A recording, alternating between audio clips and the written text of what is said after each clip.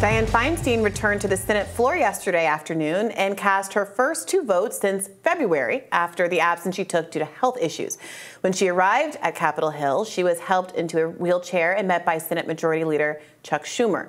According to NBC, Feinstein told reporters she feels much better, but did not answer when asked about why she decided to return or to respond to calls from critics to resign. Intercept reporter Ken Klippenstein took to Twitter yesterday and said, all right, it's time to name and shame Dianne Feinstein's staff, all of whom should be blacklisted from politics forever for caring so little about their country that they refuse to resign. Adam Russell, press secretary, paid $102,000. Alec Bardashevich, legislative aide, $73,000. Candace Hall, constituent correspondence director, $85,000. Tammy Pham, legislative correspondent. Will Kink, et cetera, so on. Reading off all of these names of the various people who have worked for her. And okay, look, I respect Ken. I think he's a great journalist. We've had him on a lot. And I don't care necessarily about the feelings of the staffers, but I also think this is totally counterproductive. I don't see what this accomplishes. It's not the staffers' fault that she won't resign, obviously. Like, that's her call.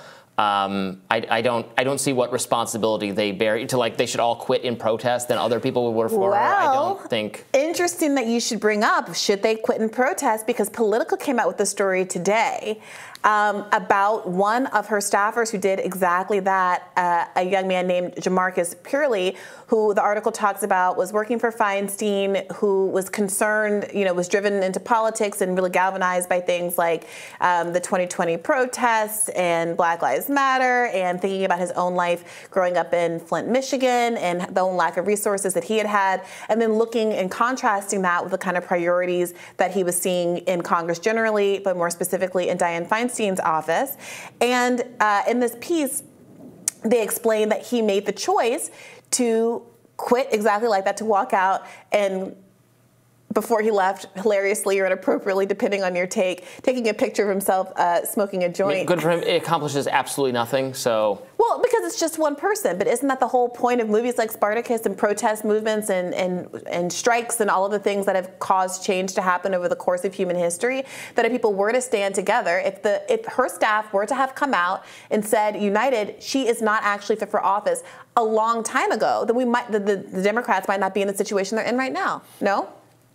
I don't think the staff was ever going to accomplish that. I think she's intended to. You could have had Chuck Schumer put some pressure on her to get out of there instead of greeting her at the steps. And we should talk about those pictures of her.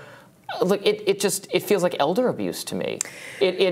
She looks like she's in terrible shape, pain possibly.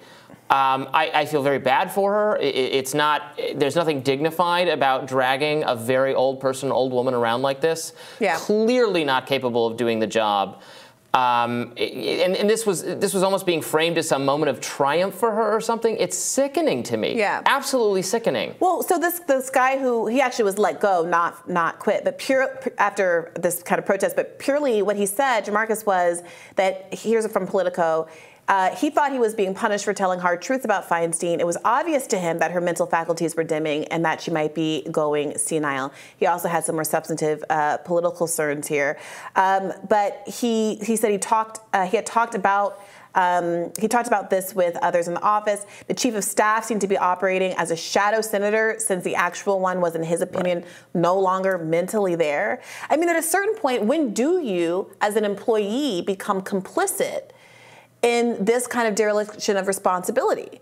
The dereliction of responsibility is hers. She should resign. She should get out of there. So you don't think that there's any kind of whistleblower obligation at any point for anybody who's so close? No. I'm glad the staff, if they've done that, have communicated to the press that what the situation is. I just don't think demanding they all resign is going to accomplish. They could all resign. Well, it's not demanding they all resign. It's putting their numbers, their public officials, putting their numbers up on Twitter so that people can call and pressure them to either talk to the press or create Ken internal said, like, pressure. they should never work. Again, I don't care about them, but he said, like, they should never work in politics again. It seemed excessively mean to me. Okay, maybe. I think that maybe it was Ryan Graham who took the position that maybe the lower level staffers should have less scrutiny on them than more senior staffers.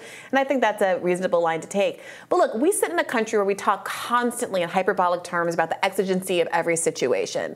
People either think that immigration is a crisis, or climate is a crisis, or inflation is a crisis, police violence is a crisis, crime in the streets is a crisis. Everything's a crisis. But the idea of picking up a phone and pressuring some staffers is a bridge too far in the way of making any change. And at a certain point, that tension has to be resolved. Environment's a crisis, but God forbid someone throws soup at a painting that's covered up, or block a road to try to get someone to pay attention.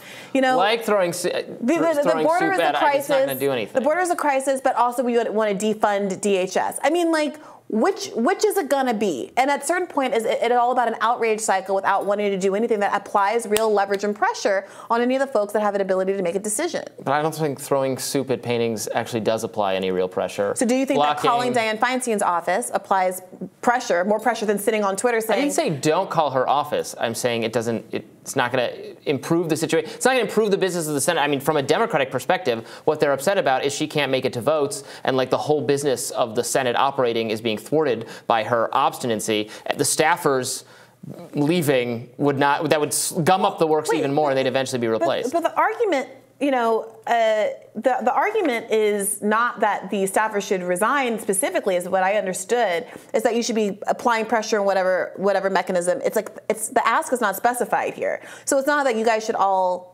I mean, I don't know if he was asking them to do anything. He was saying they should never work on Capitol Hill again. Well, I think, again, I don't really care, but yeah, I mean, I don't know that is exactly what the goal should be here exactly, but I do think that putting names and faces on the people who are doing harm to the public is important. If you're a public official, that there might be a line somewhere where I think the only people who are going to make her go were Democratic leadership in Congress.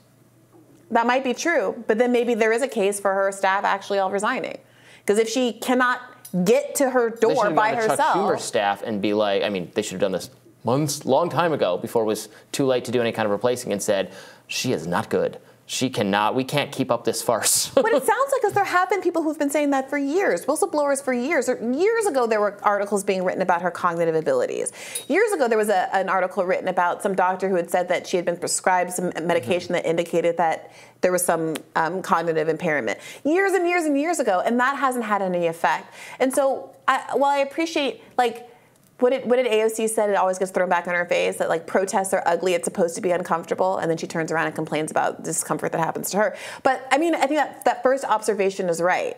And folks who are the expression of frustration at the Capitol on 1/6 was a legitimate expression, even though the law shouldn't have been violated. People who say the expression of protest in the street over 2020 was a legitimate expression of frustration. MLK saying that violence in protest riots are the language of the unheard. There's something true about all of that. Yeah, and I just have a hard time getting so worked up about protests having any kind of effect on anything, but you do, I guess.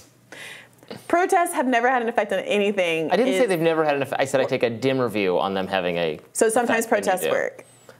Invariably, I'm sure there are examples. Okay, I think that we could put our heads together. Usually, and come up with some examples of protests working. Set some things on fire. Then the founding of America and the Boston Tea Party and the Revolutionary War. I mean, I think it could come up between the two of us. A couple of examples of protests working. All I'm saying is I don't have a lot of energy to be critical of Ken's move when all that's being asked in this moment is this de minimis call your senator kind of campaign. It doesn't make a list of the top 1,000 things that really bugged me in the last 24 hours, but we're talking about it, so just giving you my take. Let us know what you think. Do you think that Ken has gone too far? Do you think congressional staffers should be kind of publicly harangued in this way? Is there a line that you would draw between what kind of staffers deserve this kind of pointed criticism from the likes of intrepid reporter Ken Klippenstein? Let us know in the comments. We'll have more Rising for you right after this.